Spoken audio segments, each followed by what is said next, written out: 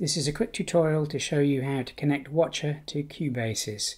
So we have Cubasis and Wotja loaded as apps. I'm going to go into Cubasis, and what we will see here is there are 3 tracks I've set up, all with record on. And the thing to go into is the MIDI routing. So if you go into the routing, we've got a choice of virtual MIDI, various track numbers and channel numbers are all inputs. The ones that seem to work are all inputs or virtual MIDI, and then you select the channel number. So in this case I've got channel 1. And then for track 2 I'll have channel 2, and track 3 I've got channel 10. So that means we're sending MIDI in on channel 1, 2 and 10. I've also got some effects set up, but that's just for effect, so to speak. Okay, so if we go back to Wotja, I'm going to add a template here, and I'm going to add something from, let's say one of these, piano damped. Okay, if we play that, we get a melody. If I go into text to music here, I can change the melody by pressing the random number, and we'll see we get a number of different notes, different words, which we'll hear now. If I press it again, well, let's go with that. Okay, so I'm now going to just give it a bit of chording and just a bit of delay. Now, that's all coming through Wotja at the moment. If we go into settings and we go devices and turn core MIDI on, what we should hear is we hear Cubasis playing through channel 1 and the patch I've set up. If I turn the ISE off, we hear it more clearly. So what we have now is this is Cubasis playing on channel 1, the OO choirs. So if I go back to Wotja,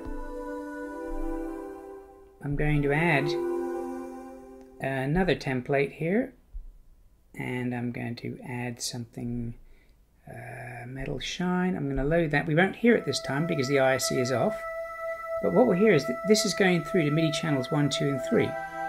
So MIDI 1 is also playing what we've got coming through on piano damp MIDI channel 1. So if we just drag these all to channel 2, and then they'll play through Cubasis on channel 2 that I'd set up.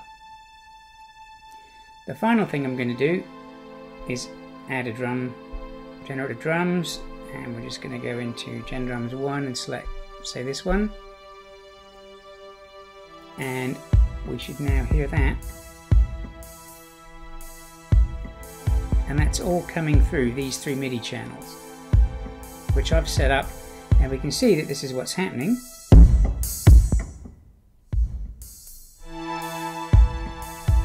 Okay, so now let's say I want to record this.